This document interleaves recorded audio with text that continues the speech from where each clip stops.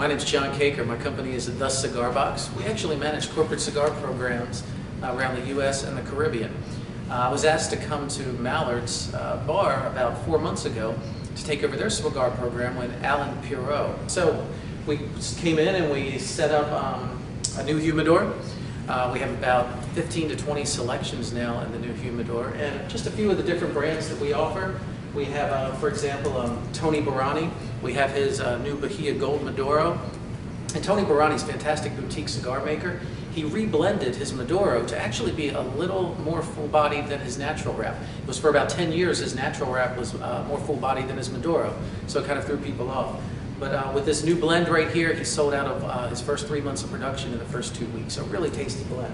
Going on from there, of course, we have Casa Magna 2008 Cigar Aficionado Cigar of the Year, #1 Cigar of the Year. We also offer some Perdomos. Perdomo 10th anniversary, his blends. Nick Perdomo, Rob Report Cigar of the Year, European Cigar Journal Cigar of the Year. Moving on over to Ernesto Padilla. Padilla actually used to work for Nick Perdomo, and then he decided he wanted to make his own cigars, so he went over to 8th Street down in Little Havana in Miami, and he came up with his Miami selection. But, a few of the others, of course, you have Brick House, put out by J.C. Newman, same company that distributes the Arturo Fuente cigars. And Brick House got a 92 rating. Reasonably priced cigar and pretty tasty. Then, of course, in the flavored selection, you're looking at some of the Drew Estates products. We have the Acid cigars, and also the Java cigars.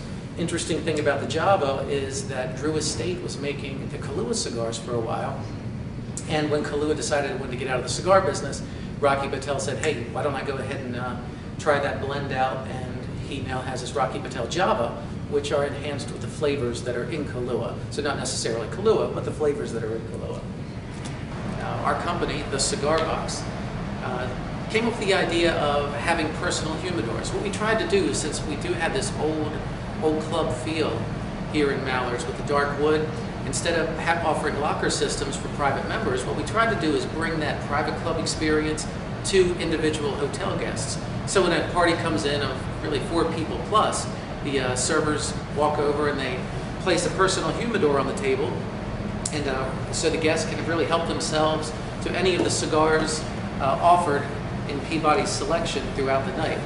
And then they're just billed for whatever they decide they enjoy.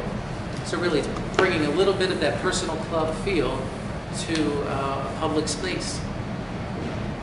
Mallard Bar at the Peabody is, I would say, the premier spot to smoke cigars in Little Rock. I mean, between the cigar selection, you have the dark wood feel in here. I mean, you've got gorgeous leather furniture, and really the cigar selection, 15 to 20 brands right now, you cannot go wrong. And obviously, they put a lot of time into their single malts and bourbons selections as well to go along with those cigars.